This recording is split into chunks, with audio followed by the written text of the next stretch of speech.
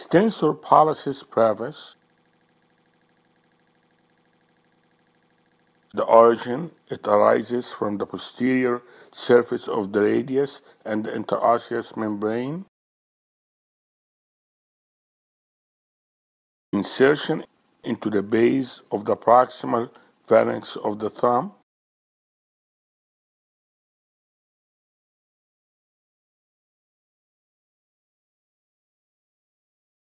The action, it extends the proximal phalanx of the thumb at the metacarpophalangeal joint.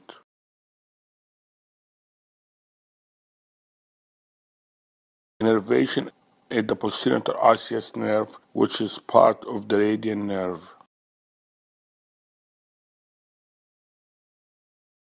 The extensor pollicis brevis is important because it's part of the Quervain tenosynovitis. Extensor tendons are arranged into 6 compartments at the wrist: the abductor pollicis longus and the extensor pollicis brevis are located at the first extensor compartment of the wrist and are involved in Quervain syndrome.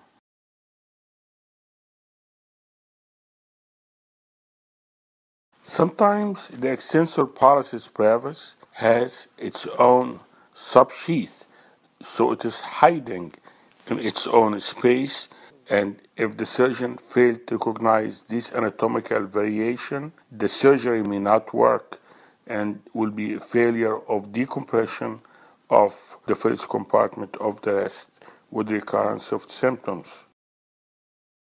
Quervain syndrome occurs more in women, and they have an association between the postpartum state and the development of that syndrome.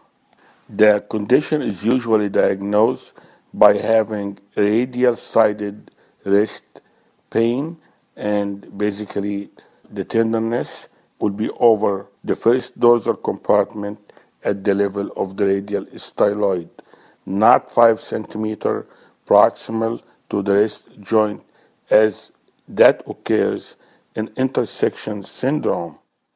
Finkelstein test is usually very helpful in diagnosing Quervain syndrome. Finkelstein provocative test. And here how the test is done.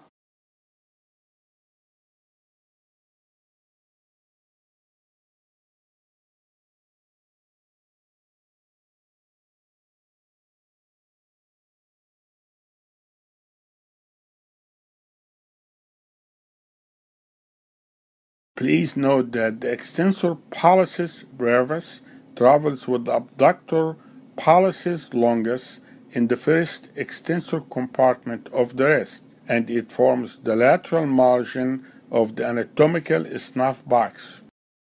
I hope you liked that video. If you like the video, please push the button like, and thank you for listening. This video is for educational purposes only. Please consult your doctor before you make any decision about your medical care.